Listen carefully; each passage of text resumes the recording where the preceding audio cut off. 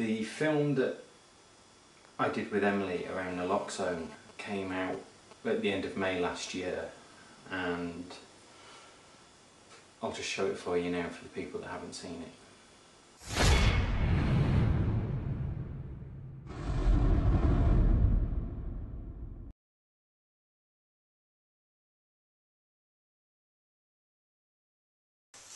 I've been out with my friends on my scooter. I didn't know that he started using it again. Hi, I'm back. Is dinner ready? There! No! No!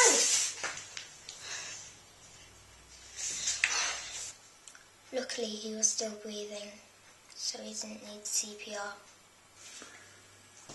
I knew from the carer's training that I'd have to make sure he could keep breathing, so I put him in the recovery position.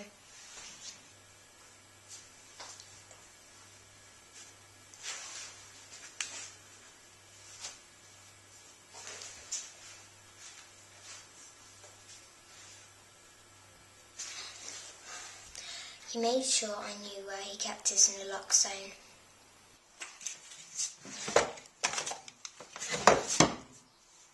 It doesn't really matter about hitting in the exact point. I injected 0.4 mil in his thigh muscle. Hey, wake up! He didn't come around. I remembered not to panic and that I should phone the ambulance. Ambulance, please. My bear has OD'd on heroin. He's breathing but unconscious. I've given him 1 shot of Naloxone. My address? It's 12 Long. They stayed on the line. I put them on speakerphone. After a couple of minutes, it was time to give the second dose. Bear, come on, breathe!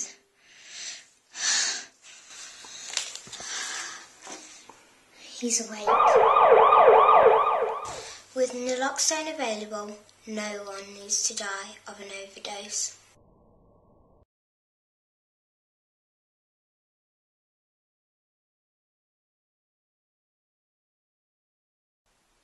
I'm just glad she'd had the training. So why did we make this film? Well, it was Emily's idea in a large part. She'd been learning about the recovery position at school. She came home, she was demonstrating the recovery position to me, and she was demonstrating it on her teddy bear. And as you can see from the film, you know, she knows it really well. And we got into a conversation about the fact that I teach people the recovery position at work. When I'm delivering training, she is aware of the training work I do. And Naloxone was being talked about a lot at home anyway, because at the time I was working for HIT on the naloxone.org.uk site, which we did for the Scottish Drugs Forum. As you can see from the script looks particularly messy. That's not the handwriting of my 9-year-old daughter, that's actually my handwriting. I'm not very good at writing, I'm much better with digital stuff.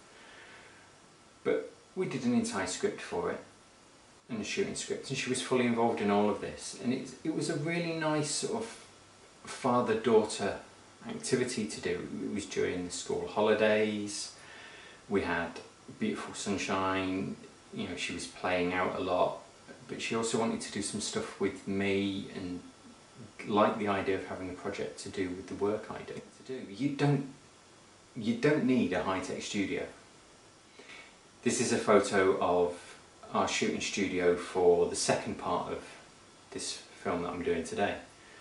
And, you know, we've got a Flip HD hanging off a light fitting on hanging from the end of a tripod.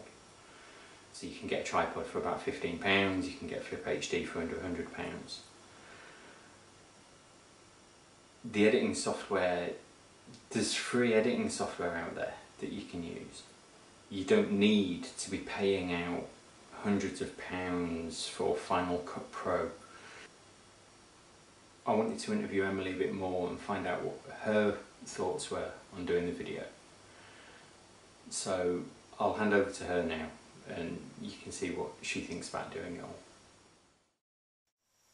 Not because it is child's play, it's because it's really simple. I knew it would help with your work,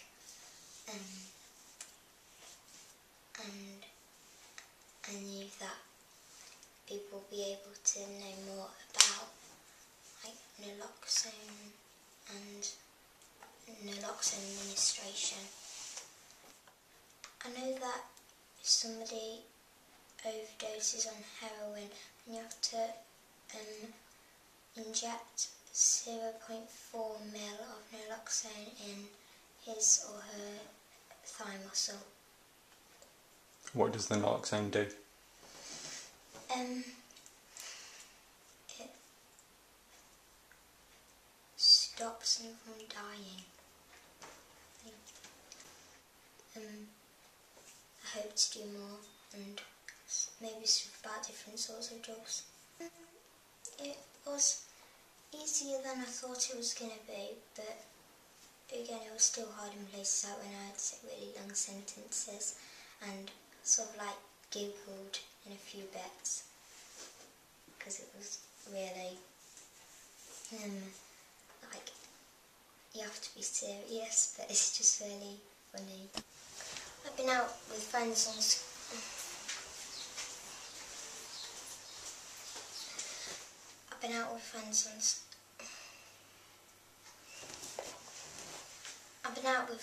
scooter. I didn't even know that I was wrong.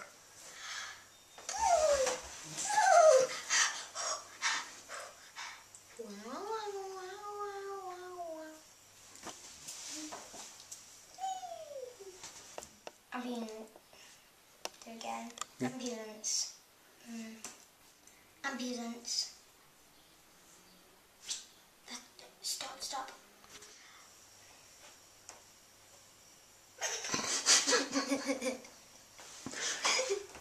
Bear made sure.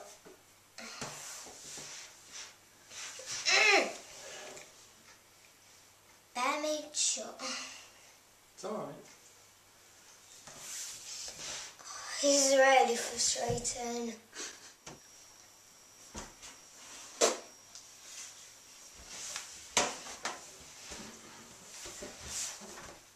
You can do it.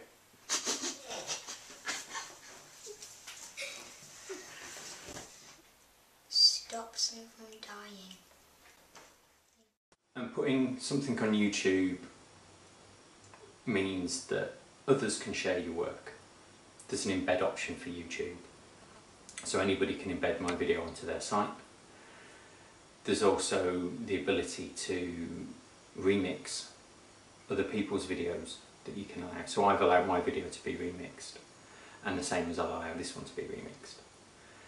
That means that others can share the film, they can remix it, they can do things with it. There's somebody at the moment working on a Spanish script.